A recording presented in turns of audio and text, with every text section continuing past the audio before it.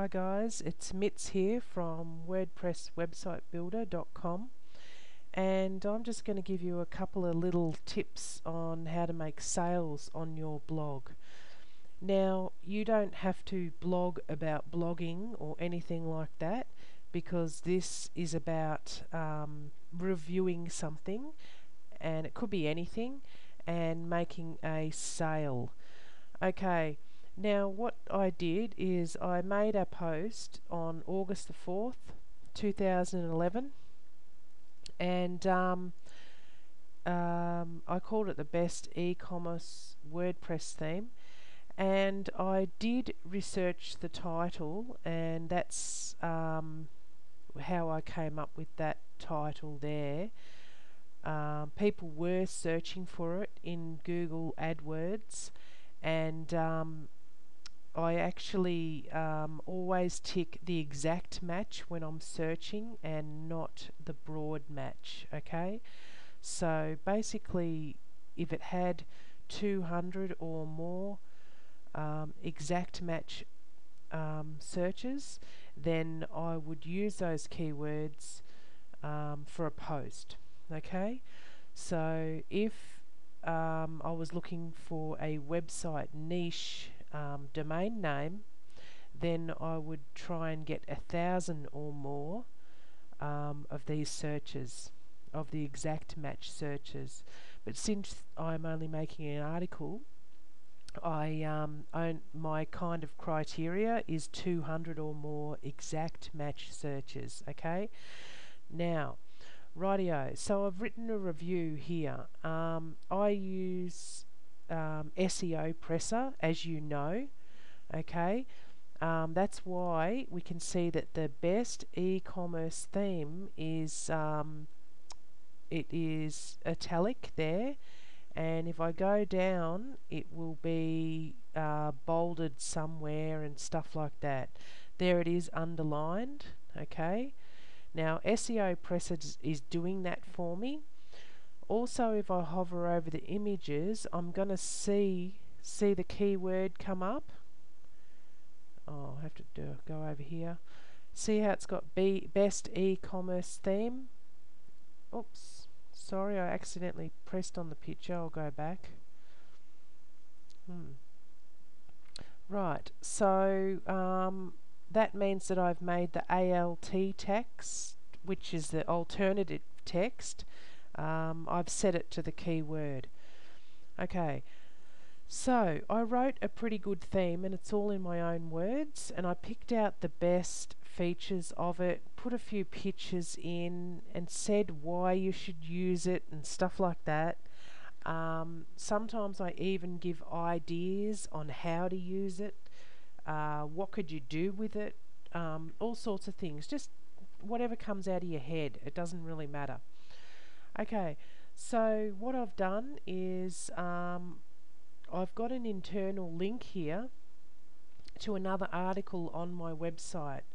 Now I just want to tell you that that link has also got some goals on it, or affiliate links. So I always want to send them to another page that has an opportunity to make a sale on. Okay, so I'm just letting you know that.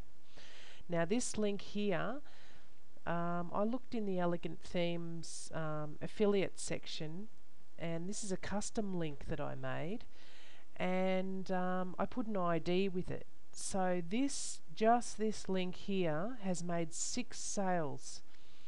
Okay, so Elegant Themes is a reoccurring thing every year, so that means that I get a commission from those 6 sales every year, providing that people stay in it. But the other thing is that obviously the program's fantastic, so they have a pretty good retention rate. Okay, so now that so it's good to have a affiliate link in the first couple of sentences, and I have put it before this one because I would rather them click on that. Okay, now the next tip is that I've come here to edit this post because I didn't realize that this little link here had done 6 sales. So that means that this page has potential for sure. And this little one down here hasn't made any sales. There's another affiliate link there, but it hasn't made any sales.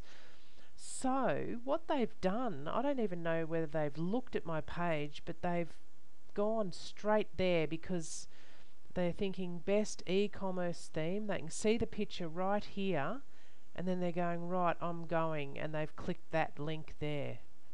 So I can't think of anything else. So what I'm going to do is I'm going to promote this post as I'm going to write articles and use this as the keyword, linking back to this here. And also I will use these as the keywords and a couple of other variations, so I won't just use that. The reason I'm doing this is because I know that this page will make sales. Okay, I already know that. Now, so it's worth me going and promoting it and sending people there. And it doesn't even matter if it's done on August the 4th, okay? It's definitely not out of date, okay?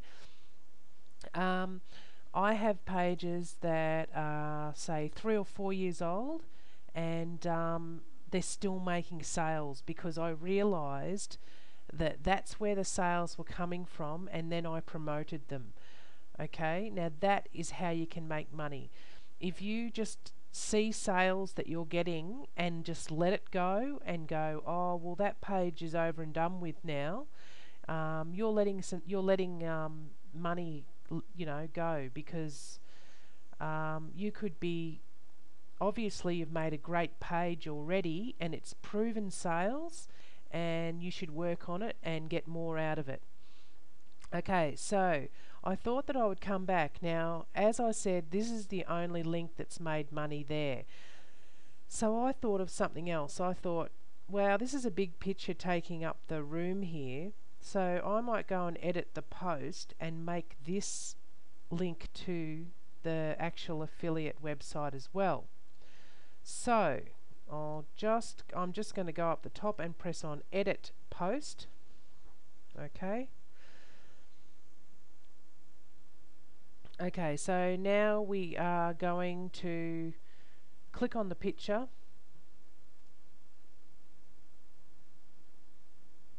and I want to go and change this link URL, okay,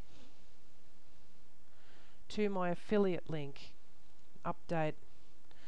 Right, so now when they press on the picture, it goes straight to this preview of this theme, okay? Because that's actually what they want. They don't want to see a bigger picture anyway. It was my mistake in the first place that I didn't have that there, okay? I reckon I would have made more sales. Also, you're probably wondering why I have this here and it's spelt wrong, because it's meant to be spelt like that or whatever, or it's meant to have a dash or something. The reason is that I'm going with this wrong spelling is because that is what is in the search engines and that's what people are searching for, okay? So I know it looks wrong, but that's just the way it is. Also go and make some other pictures to links as well, as no problem with it. You can do all of them. Why not? What's the point of linking to a bigger image when they can go and see the whole thing for themselves at the Elegant Themes website? So I'm going to paste it in and update it. Okay, these are a couple of things that I can do. Now these links here, like I said, did not work. Okay, so my advice to you is when you're doing a review, make sure you have a link in the first few sentences up the top there.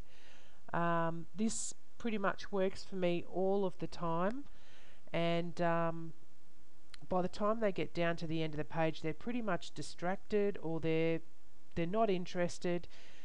And if they are interested, they're probably looking for the comment section by then. Alright, okay, so just make sure you go and make some of your pictures into affiliate links.